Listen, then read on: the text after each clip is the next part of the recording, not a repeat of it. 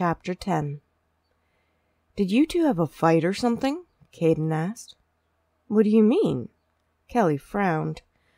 She was a terrible liar and hoped he wouldn't ask anything that she wasn't prepared to talk about. "You two were all googly-eyed at each other, and now you are avoiding one another," Caden supplied as he munched on a cookie. "We are working through some stuff," Kelly improvised. "Is it anything we can help with?" Cece asked. "Not really." Kelly smiled at them. "What are you guys studying in school lately?" She changed the subject. Caden shared a look with Cece. Cece nodded. "She must think we're not mature enough to handle it." "I am right here." Kelly raised an eyebrow. "Oh, good! You heard us!" Cece cocked her head to the side. "Want to unburden yourself and hear the wisdom of 11-year-olds? "Hey, I'm almost 12, Caden protested. "Seriously, though, we give good advice." Kelly sighed. It probably couldn't hurt. "Hit me with it." "Okay, what is the underlying problem? If you don't know the problem, you can't fix it," Caden said wisely. "I'm not sure what the exact problem is. Your dad won't talk about it," Kelly said truthfully. "Then you need to talk to him and find out what it is." Cece licked her spoon. "That seems reasonably simple," Kelly allowed. "The answers to problems usually are," Caden added his opinion. "You should go talk to him." "Right now?" Kelly was surprised. "No use waiting," Cece replied. "It only gets harder to do the longer you leave it." "When did the two of you get so smart?" Kelly shook her head in amazement. Caden shrugged. "I think we have always been smart." "That was modest," Cece laughed. He smiled sheepishly. "That's why I hang out with you, to keep me humble." "Go bug him." Cece waved Kelly away with a shooing motion. "Wish me luck." Kelly put down her mug and headed to Dillon's home office. She knocked on the door before simply letting herself in. "I was wondering if you wanted any hot chocolate. I made some for the kids." "Not particularly." Dillon was distracted by a spreadsheet. "Thanks for asking." Kelly closed the door behind her. "We should talk." "There's nothing to talk about," he continued, looking at the screen of his computer. "I'm busy right now." "There's lots to talk about." Kelly took a deep breath. "For instance, if we win the custody case, then what happens afterward?" "I thought it would be fairly obvious," he said disinterestedly. "It's not obvious to me, and I would like to know your thoughts about it," she said firmly. Dillon sighed and tore his gaze away from the computer to look at her. "Our living arrangement should probably stay the same for 6 months or so. Then we can quietly separate. After a year or two, we can obtain a divorce." "A divorce?" Kelly breathed. She felt like she had just hit that tree again. "Yes." Dillon cleaned his glasses on the edge of his shirt. "As we live in a no-fault state, you will receive half my assets. You will be able to care for Bentley financially, and there won't be any problems with the Islingtons trying for custody again." "I don't want your money," Kelly said faintly. "Since we didn't sign a prenup, the court is going to award it to you," he stated evenly. "I said I don't want it," Kelly repeated. "I'm not going to take it." "You don't really have a choice," Dillon said tiredly as he put his glasses back on. "Actually, I do," she replied. "I will just sign the contract your dad brought out when we met. Although I will ask for some alterations, such as not getting a single dime from you, plus generous repayment terms. Like you said, it's going to take me past retirement to pay back what you paid off for me." "Kelly, you don't need to pay me back," Dillon automatically said. He was angered by what his father had done. He wanted you to sign a contract. "He loves you, Dillon. He wanted to protect you from gold-digging women like me." Kelly had a bitter laugh. "The Islingtons didn't exactly give your dad a glowing report of their former daughter-in-law." "You are not a gold-digger." "I know that. I don't want your money," Kelly sniffed. She blinked rapidly, trying to hold it together. She didn't want to cry right now. "All I wanted was to be a good mom to Bentley, to your kids, to be a good wife, to believe that we might have been speaking the truth when we said those vows in front of the judge. I guess that was too much to ask for." It's unfair to ask that when you're just pushed into it, when you didn't want to be married to me. Kelly. Dillon stood, but he stopped when Kelly held out a hand to ward him off. Please don't. She shook her head and flashed him a brilliant smile. It's fine. I'll figure it out. Thanks for helping as long as you have. She didn't wait to hear what he had to say, but left the office as quickly as she could. Hey, guys. Kelly flashed Caden and Cece a bright smile. Would you mind keeping an eye on Bentley and Avery? Your dad is still in his office if you need him. Okay, Caden agreed. How did it go with Dad? Perfect, Kelly lied as she kept her smile firmly in place. Thanks for your help. Any time. Caden watched her grab her bag and get her coat. He turned to Cece. That went super bad. Do you think we should interfere? Cece asked. Yup. Caden got off his chair. He grabbed 2 cookies and went to Dillon's office. He didn't bother to knock, but let himself in and plopped down in one of the extra chairs. Caden tossed a cookie onto the desk. What's this about? Dillon looked at Caden. He wasn't in the best of moods after the confrontation with Kelly. He had known he was going to hurt her. What he hadn't expected was how much he hurt as well out of the process. That is probably the last homemade gingerbread cookie you will ever get, Caden said. Cece came and sat down in a chair as well, watching curiously. Why do you say that? Dillon shut the laptop to look at his son. Kelly made them. Caden bit into his cookie. I don't know what you said to her, but she is upset. Caden, we are not going to discuss this. Dillon frowned. Sure we are, Caden said easily. This affects us as a family. If you keep upsetting Kelly and make her want to leave, then what is Avery going to do? Avery will be fine, Dillon said firmly. They all would be. Caden snorted. I noticed you didn't protest that she might leave.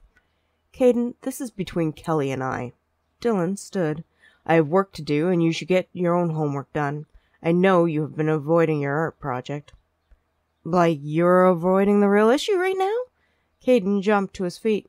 Bentley and Avery have bonded, Dad. If Bentley leaves, it's going to hurt Avery badly.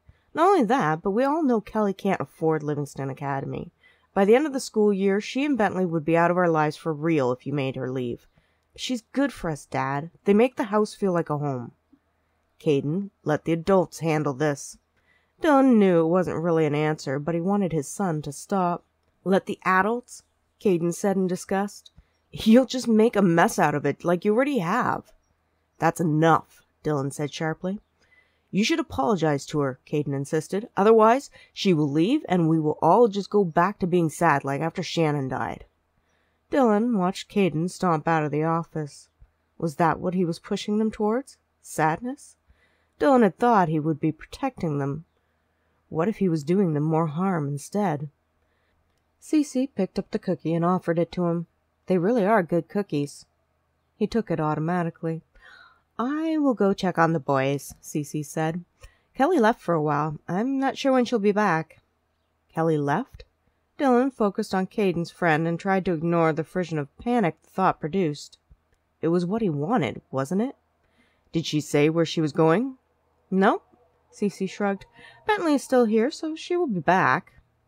Dillon waited until Cece had left before shutting the office door again. He grabbed his cell phone and called Max. He needed some advice. Kelly knocked on Tiana's door. She desperately wanted someone to talk to. She had managed to keep from crying during the cab ride over, but was perilously close to it now. Kelly knocked again and hoped that Tiana was home and not picking up an extra shift at the nursing home. Patrick opened the door. He took one look at her and yelled over his shoulder, Mom, it's another one. Kelly took off her coat, forcing a smile. Hi, Patrick. Hey. He hung her coat up for her as Tiana came into the entryway. Kelly, Tiana frowned. I wasn't expecting you. Is it a bad time? Kelly kept her smile desperately in place. If it is, I could come back. Well, I'm kind of busy. Bex is having a small crisis. Tiana was throwing a bit of attitude Kelly's way. Kelly frowned. She wondered why the two of them hadn't contacted her. Can I help? I don't know. Do you have time for your old friends? What with your new rich lifestyle? Tiana said coldly. I don't understand why you're angry with me, Kelly said softly. Maybe because you have barely talked to me since you married Mr. Rich Guy? Tiana posed the rhetorical question. Thanks for dropping us. Some friend you have been. I have been trying to sort out custody stuff for Bentley. Plus, you have been working extra hours, Kelly tried to explain. I have texted you. I know I called a couple of times, but it went to voicemail. Whatever, Tiana said. I think you should go. Be with your rich friends or whatever you are doing lately. Is that Kelly? Bex asked from the living room. Tiana, you are my best friend. Kelly couldn't believe what she was hearing. We were supposed to have each other's backs. Really? I don't think you need me anymore. Don't rich people have perfect lives? Asked Tiana sarcastically. Kelly! Bex came forward and hugged her before bursting into tears. I'm pregnant. Kelly automatically hugged Bex. Wow, Bex, that's amazing. Really? She sniffed. Well, Tomlin will make a great dad. Have you talked to Bo or Derek? Maybe they know a way to get in contact with him and he can come home for you. Privately, Kelly wondered at that possibility. Men didn't have a great track record of doing the right thing lately, in her opinion. That's a good idea. Bex let Kelly go. I knew you would think of something. Kelly pasted on a smile. I need to go, but call me, okay? Bex nodded. Thanks, Kelly. No problem. She looked at Tiana, who was studying her nails. Bye, Tiana. Tiana didn't say anything, so Kelly grabbed her coat and left. She made it to the stairwell, going a floor down before she sat down on the stairs. She buried her head in her hands and started a checklist in her head. Kelly needed to get a job ASAP, any job, so that she could start saving first and last rent. She needed a new bank account to put her new earnings in so she could give Dillon back the money in the bank account he had given her. All of it, including Bentley's education fund and the gold card. Kelly had to call Derek to let him know of this new development so they would be able to help mount an appropriate defense with the lawyer. For now, she would stay with Dillon to keep her son. However, 6 months after the verdict, she was done. He wanted her gone. She would go. Kelly would need to find some place, some time to break down properly and grieve the brokenness inside of her. Her heart was shattered from more than one breakup. Maybe she had just wished things with Dillon, but it didn't make it any less hurtful that he didn't want her. Tiana's rejection hurt just as bad. It was also time to stop lying about Christopher. It never had been a great love match, as he hadn't wanted her either. She had been stupidly in love. He had wanted childish revenge on his parents, a last rebellion against Margaret and Terence. He had smoothed his way into Kelly's heart and used her to make his parents angry. He admitted it during his last days, asking for her forgiveness. Kelly was sick of pretending his memory was unblemished. While she would never say anything to Bentley, she was done of hiding it from everyone else. Pretending never got her anywhere. No one wanted her except her son. It was time to just face the fact. She wasn't good enough for anyone. Look where she came from, an alcoholic, drugged-out mother, and who knew who for a father. Just because she was desperate to fill the holes inside of her with love didn't mean that Dillon, Tiana, or anyone else did love her. In fact, these rejections proved it. She had Bentley. It would be enough until someday he grew up and grew away from her. Kelly had no illusions that if she was pregnant with Dillon's child, that he would let her keep it. It would be another custody battle that she would lose. Maybe she was an unfit mother, Kelly thought with some despair. The judge and everyone seemed to think so. The thought hurt.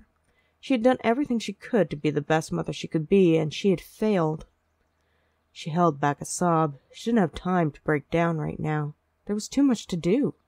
Plus, she would look a fright and scare Bentley if she went on a crying jag. Hey, Patrick sat down beside her. Hey, Kelly took a deep breath. She dropped her hands to her knees and straightened up. Sorry about that, Patrick. You shouldn't have had to see your mom argue with me. She's jealous of you, you know. Patrick shrugged. She thinks you've got a perfect life now. Kelly had a hollow laugh. It's not perfect, believe me. I know, he said simply. People have the same issues, insecurities, problems, no matter how poor or rich they are. You are a smart kid, Patrick. Kelly bit her lip, focusing on the pain to stop any tears. If she bit any harder, she was going to draw blood. She's just hurt, he sighed. She will get over it. I'll talk to her. Kelly shrugged. It's okay. I'll be fine. You need to stop lying, Patrick advised. You're really bad at it. I know. She forced a smile and gave him a quick, hard hug. I have got to go. Okay. He watched her get up. Hey, Kelly? Yeah? I know that life is mostly unfair, but we all get through it one step at a time, okay? Because she couldn't trust herself to speak, Kelly nodded and gave him the best of a smile that she could. She gave him a quick wave and headed down the stairs. Her first order of business was to go to another employment agency. She would do seasonal. She would serve coffee. She would bag groceries. Whatever they had, Kelly was ready. It wasn't like she had any other choice. She also needed to get a pregnancy kit. Kelly needed to know for certain so she could determine what to do with her future. At the convenience store, she spotted a help wanted sign and wasted no time in talking to the owner. It wasn't what she was trained for, but she had done some retail in the past while she was paying for her living expenses during her college days. The owner promised to give her a chance. Kelly had an internal sigh of relief. One thing done. Next, she grabbed some quick items in the kit. She assured the owner it was for a friend. The last thing she needed was it counting against her that she might be pregnant, and him deciding not to employ her just because he would need to replace her in 8 months or less for maternity leave. After hitting the library to post her resume on some job sites, Kelly decided to go home and face the inevitable. She needed to pee on the stick. Even as she took a cab, she vowed to pay Dillon back every cent that she spent of his. It was only right. Back at the house, Kelly tossed the pregnancy kit she had bought into the drawer and shut it. There was no point in taking it. She had started her monthly as soon as she stepped in the door, making the kit useless to her. More money wasted. As much as she adored babies and children, she had to admit she was relieved. This would not have been a good time to bring another life into the world. Kelly started training for her new job tomorrow at noon. It wasn't glamorous. It paid only minimum wage. Hopefully, it would be enough to pay the bills when she found a place. If not, she would be back with her mom and stepdad.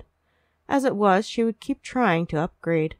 It might be a tough job market, but there had to be something out there that would benefit from her skills. Kelly wondered how long it would be before the Islingtons set another court date after they lost the appeal, or if they were allowed to. She would have to ask Derek if they could just continue to hound her until they won. If Kelly were forced to live with Meredith, the Islingtons probably would win. Was there any point in delaying the inevitable?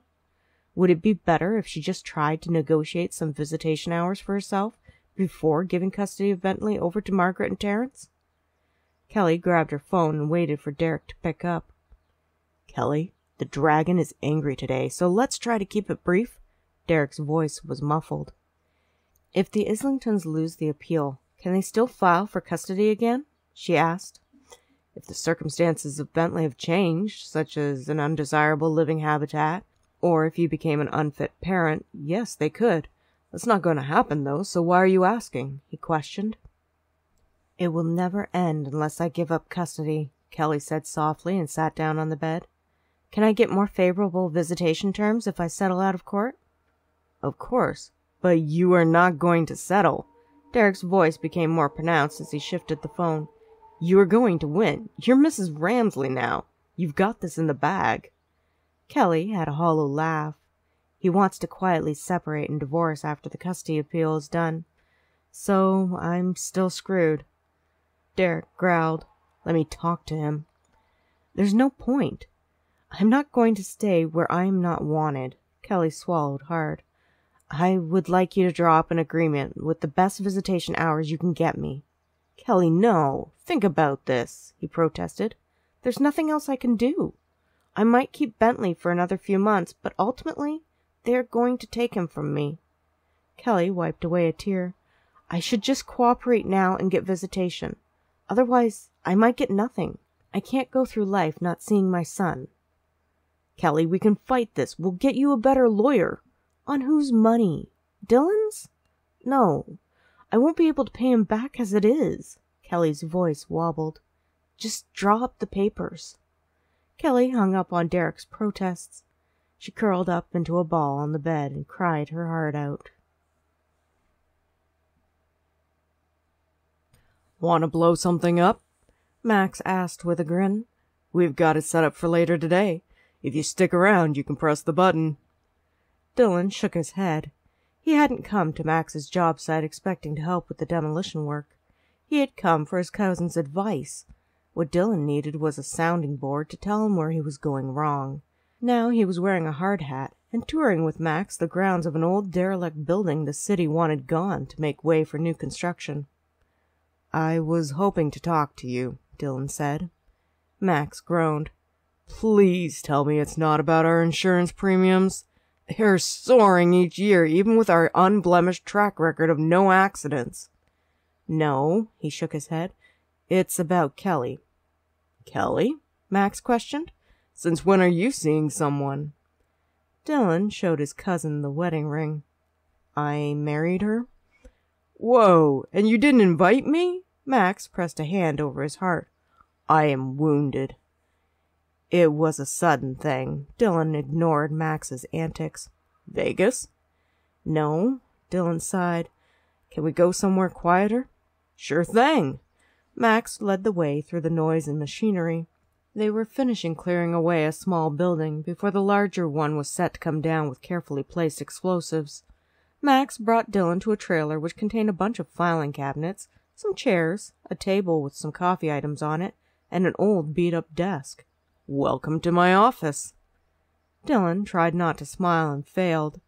What a difference from Max's office when he used to work at the family business of Ramsley Pharmaceutical.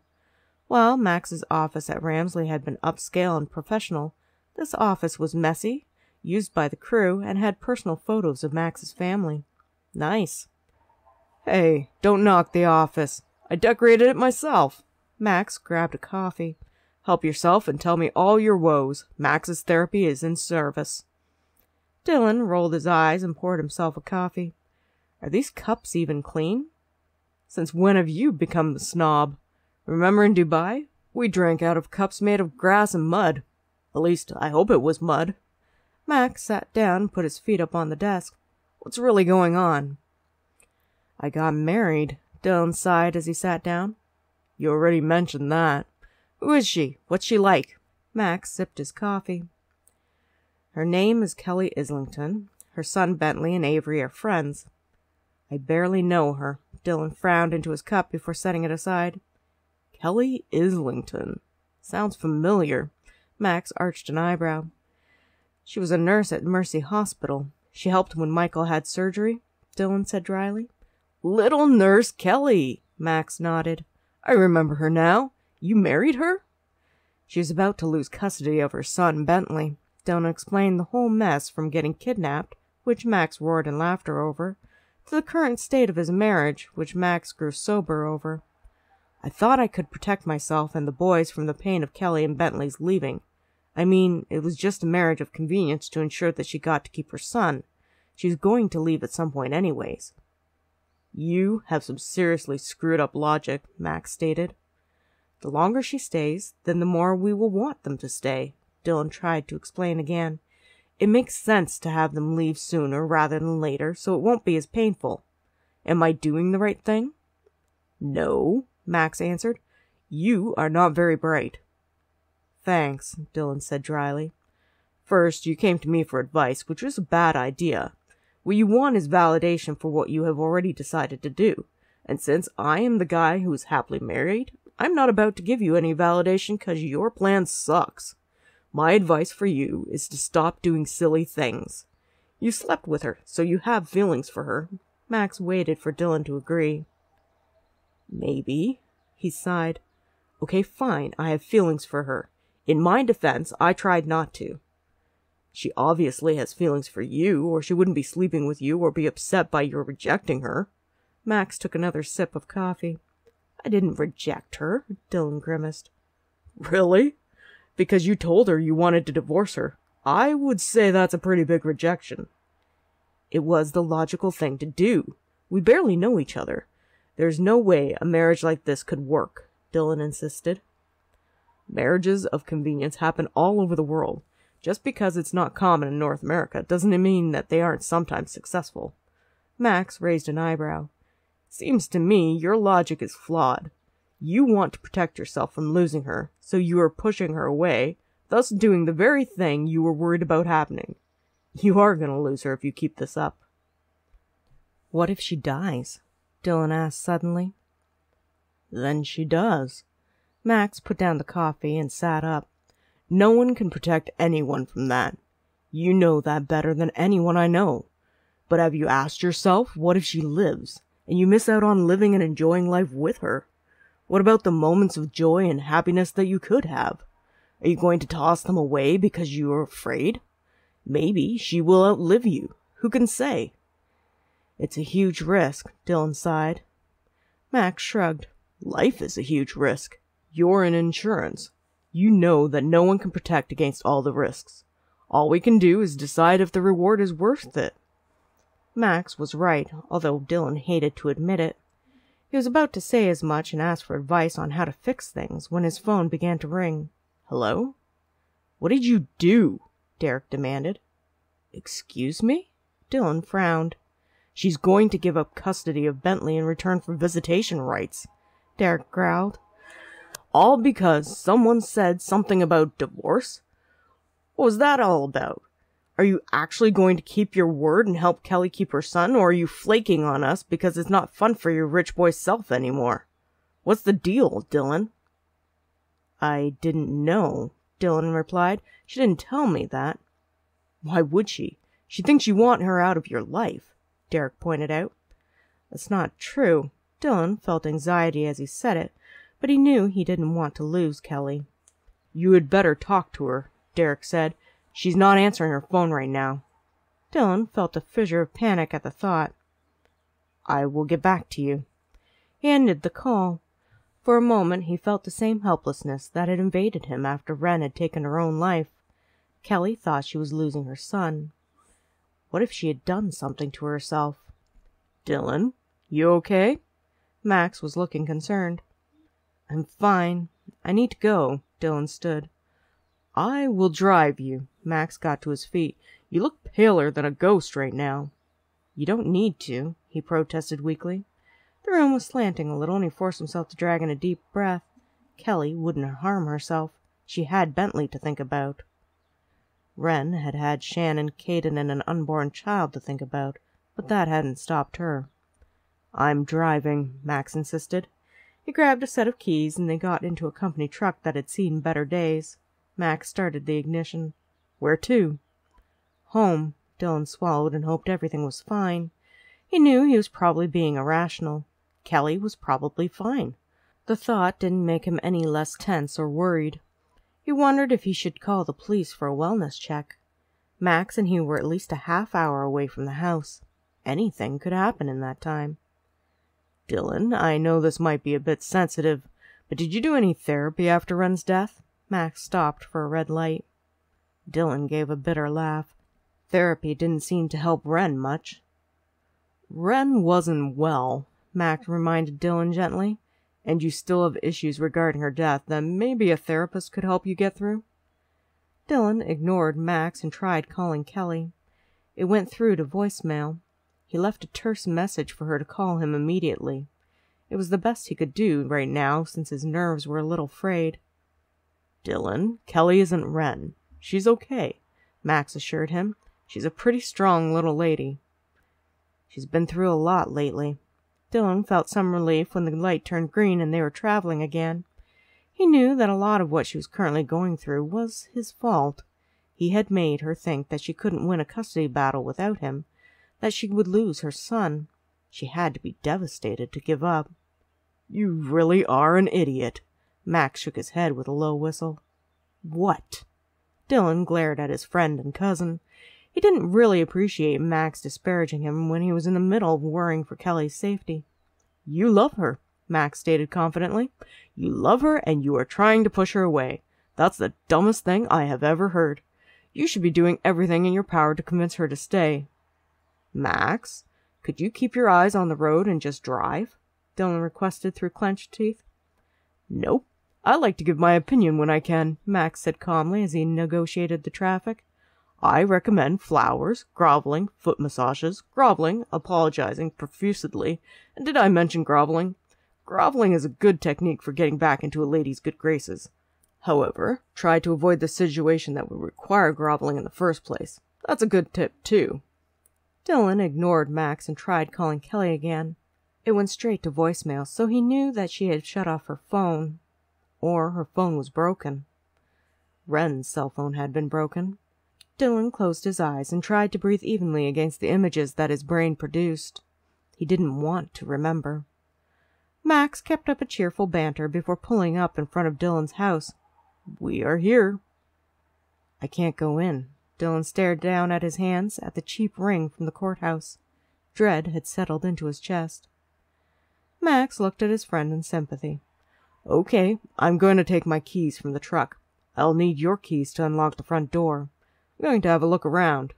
Dillon nodded and handed Max his keys.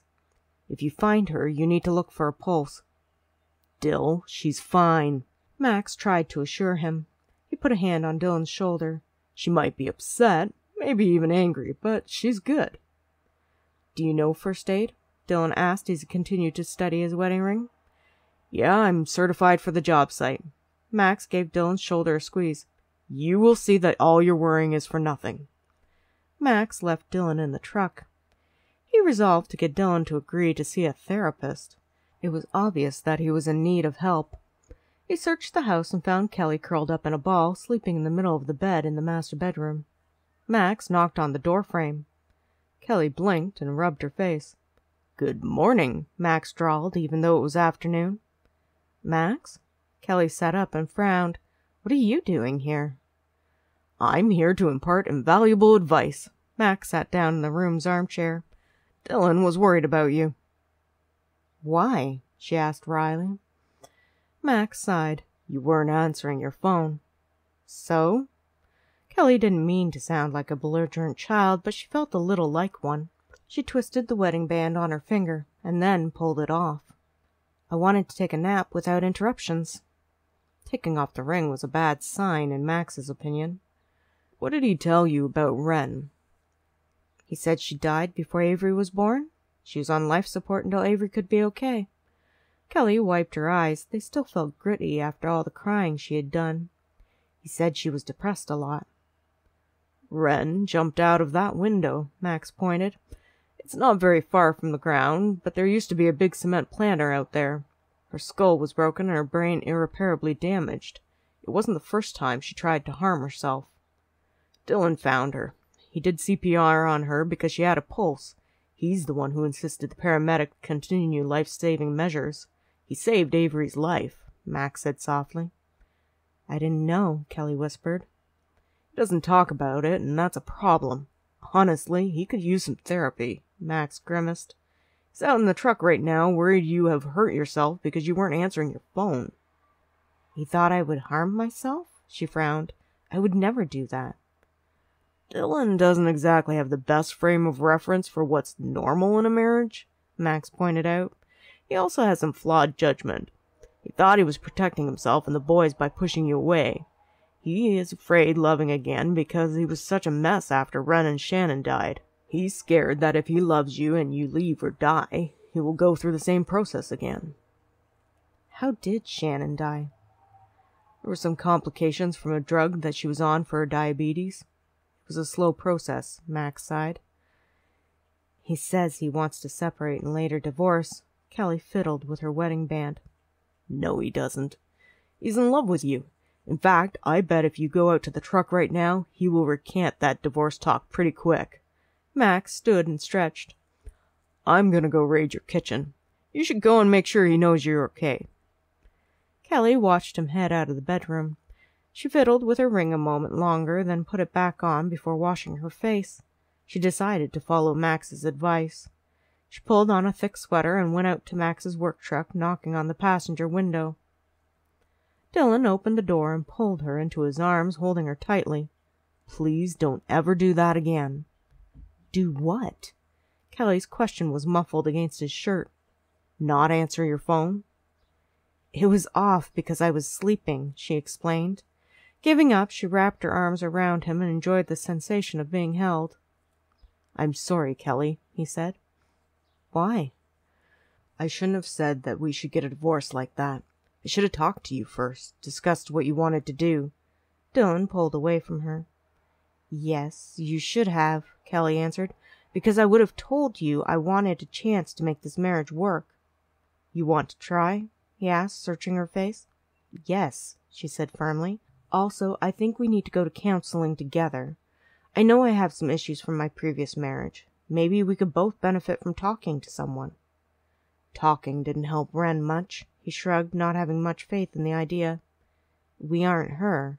If we don't like the counselor we get, we will switch until we find one who's helping, Kelly suggested. Okay. Dillon reluctantly agreed. We still need to get that dog as well. Kelly smiled. Maybe this weekend? He nodded. I'd like that. Hey, lovebirds, step away from the truck. Max grinned as he came up to them. Dillon took the house keys that Max returned to him. Thank you, Max, for everything. I'm batting 2 for 2, you know. I'm thinking maybe switching my careers to matchmaker, Max said semi-seriously. Kelly groaned. I'm not sure the world is ready for you. You don't think so? Max ruffled up her hair. I know so, she replied, ducking away and holding on to Dillon. Too bad. I might have been good at it. Max smiled as he got into the truck. Stick to blowing stuff up, Dillon advised, keeping his arms wrapped around Kelly. Max gave them a wave as he drove away. The couple ignored him as Dillon kissed Kelly. Thank you for listening. If you enjoyed this chapter, please look for the epilogue of Reluctant Husband. Also, please like this video. This is free for you and would really help me grow my audience with the algorithms. Thank you.